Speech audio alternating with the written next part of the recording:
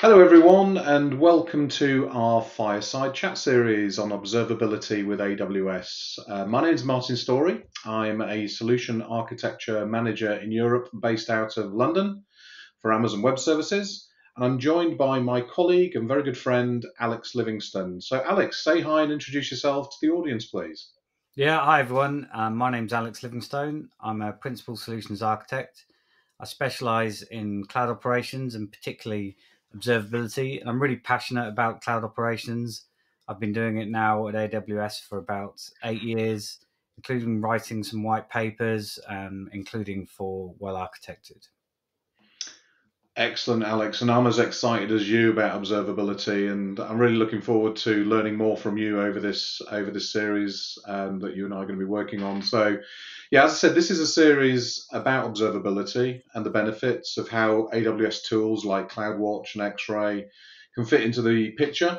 And as this series progresses, we'll dive deeper into some of the applications of these tools and how cloud observability is a critical component of your cloud operations. So great, Alex, let's get started. So to start off with, let's get started with the basics. Can you explain about what observability is?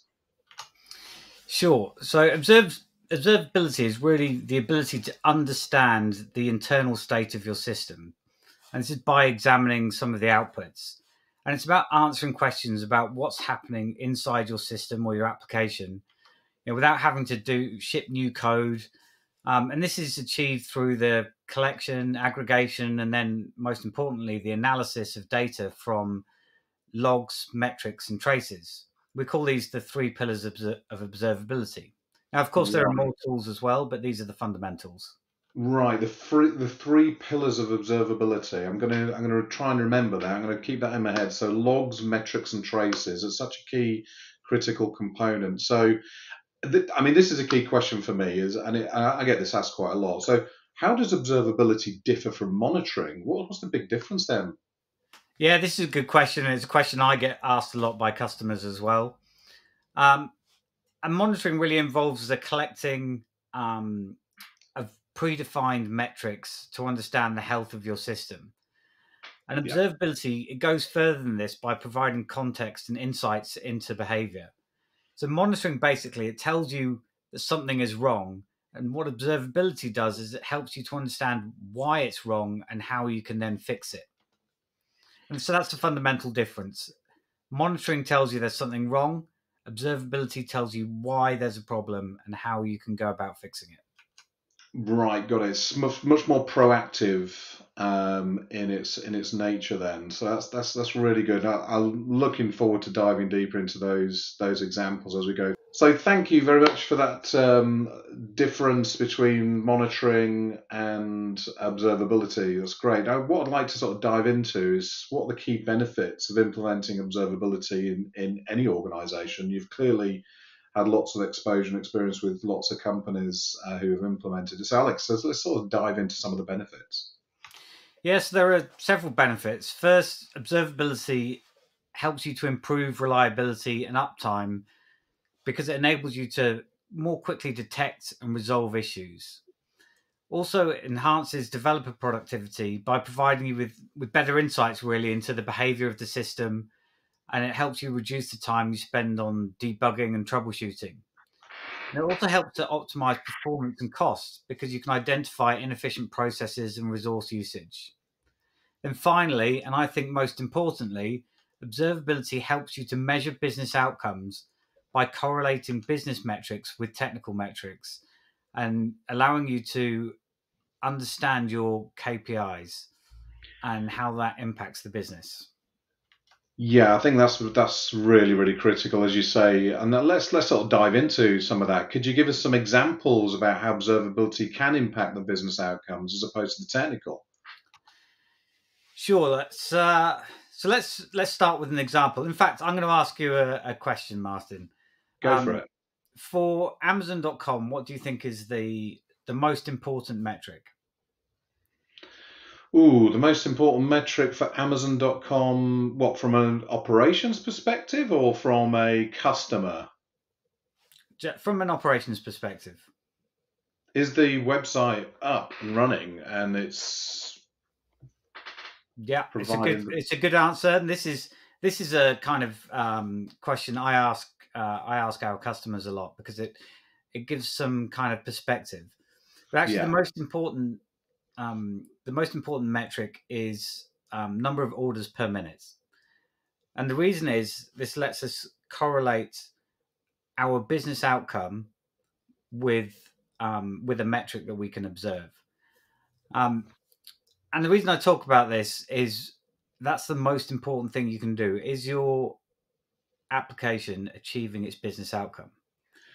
And we'll talk a little bit. I think we're going to talk about business outcomes and also about mission statements and vision statements for your organization. yeah, And how we can tie those together. But the most important thing, and I'm constantly talking to customers about this, is measure for business outcomes. yeah, And the ability also to kind of correlate those your system metrics with business metrics. And for an e-commerce site, it might be something like conversion rates or cart abandonment rates. And you can correlate these with system metrics, and this helps you identify performance metrics as well as just being able to know, what am I achieving my business outcomes, but also the technical metrics that correlate with those business outcomes. got it. You know what was interesting when you asked me that question? The response I gave you was a technical one. Yes. Wasn't that interesting that I gave you a response is my website up and running, which might have been the way it was way back when, but your expected response in the business perspective was conversion rates, cart abandonment rates, all those kind of things that are critical, and it's important to understand those. So thank you for putting me right on that one. So let's sort of dive into AWS tools for observability. Let's now sort of dive into the next piece as we start to get a little bit deeper. So how do AWS tools like CloudWatch and X-Ray fit into the observability landscape? Okay, so we offer tools that help achieve observability. So we've got Amazon CloudWatch, which is a monitoring and observability service, also does application performance monitoring, and it provides data and insights to monitor your applications, help you respond to performance changes, and optimize resource utilization. And it collects metrics and logs and allows you to set alarms and create dashboards. Yeah. AWS X-Ray helps you analyze and debug distributed applications. Now, they don't have to be massively distributed microservices, but it gives you an end-to-end view of requests as they travel through your application and allows you to map out the underlying components and see things like latency between different services and where there might be errors. And you can do this on a transactional basis. And we'll go into more depth about tracing and X-ray as we go on in this series. Excellent. So how do these tools work together to provide a comprehensive observability solution? Yeah, well, so CloudWatch and X-Ray complement each other well. So as I said, CloudWatch helps you gather and visualize metrics and logs, while X-Ray allows you to then dive deeper.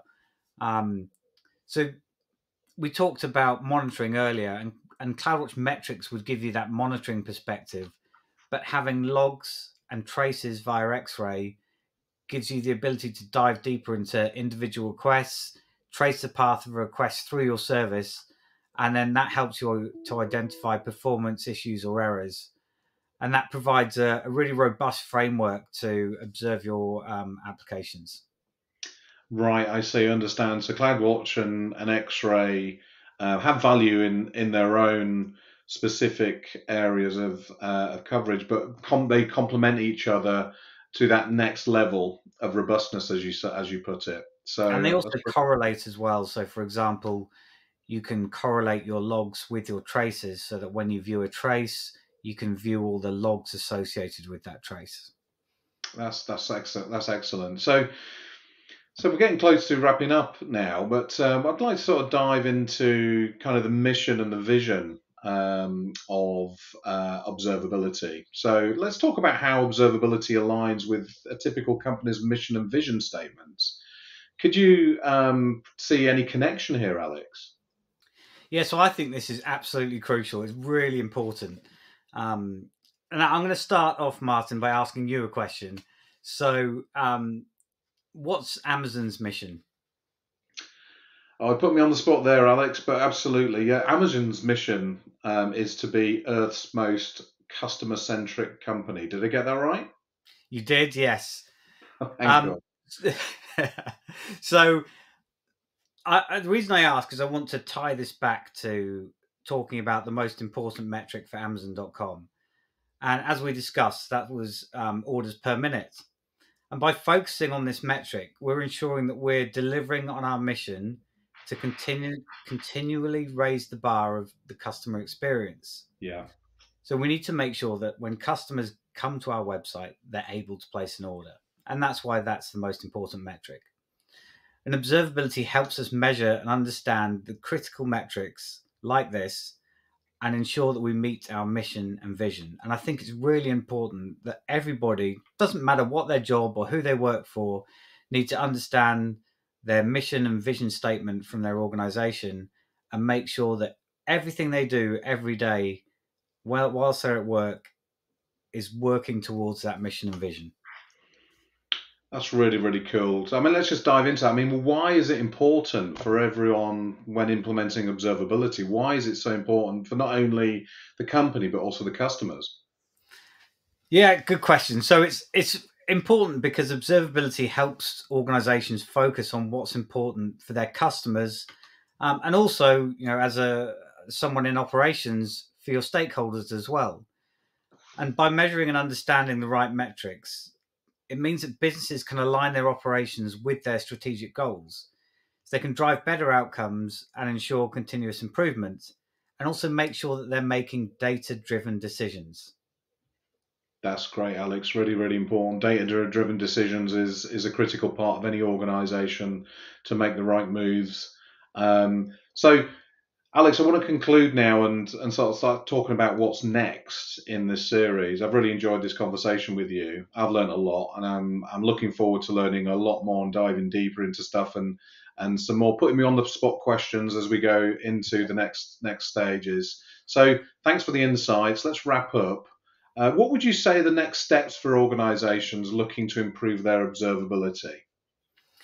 So I really recommend starting with a really clear understanding of what your business goals are Yeah. and how they align with your system's performance. Now, this isn't necessarily an easy thing to do, and often it's actually often the most challenging thing to do, and the easiest thing is often the technology.